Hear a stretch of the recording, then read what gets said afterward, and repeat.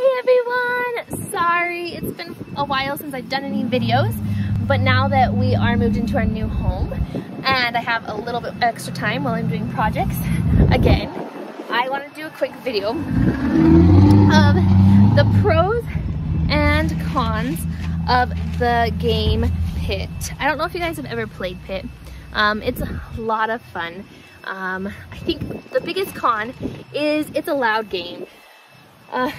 Pretty much the gist of it is you're trying to win like the corner of the market on a stock market, and whoever's the loudest and can get the most cards in their suit wins the game. And it can be kind of frustrating because it's so loud, and especially if you're at the end of the table where you can't reach everyone to trade or reach the bell or the corner of the market. It can be really frustrating. I think it's definitely a game that's fun for parties, like a party game, because it involves a lot of people and it's easy to learn, easy to play. Now, if you want just like a quiet game night with your spouse, I don't think it's like the best game, especially it's not a two-player game. It's definitely a bigger family game. I think my favorite pro is I just have really good memories of it.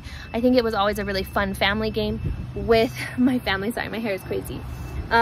We would sit there and play for hours, yelling at each other and having so much fun trying to get our suits.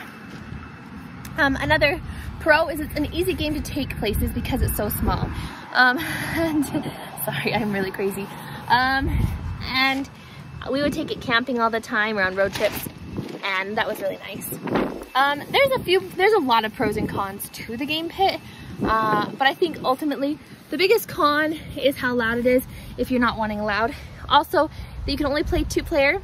I mean, you have to have more than two players, which is kind of a bummer in my stage of life where my kids are almost too little to play a lot of games right now. I think the biggest pro again is it's super small and easy to learn and super fun as a party game and a get to know you break the ice game. So there's a few pros and cons. Check out our website prosandcons.com for more videos and blogs to read about different pros and cons. Have a good night. Bye.